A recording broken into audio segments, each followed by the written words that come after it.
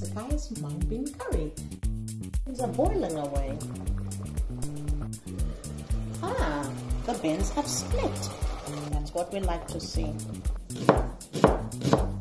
So we're frying the onions and we're just going to fry them until they're nice and translucent. Add the bay leaves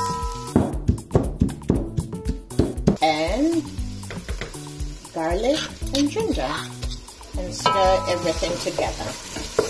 The spice mix, I've tried all sorts of different combinations and finally arrived at what I think is just the best.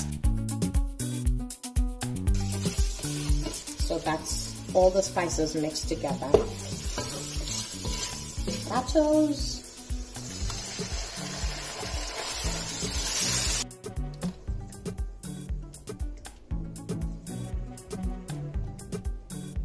Now it is at this point that we add our mung beans.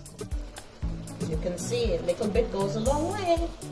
So we go ahead and add our salt.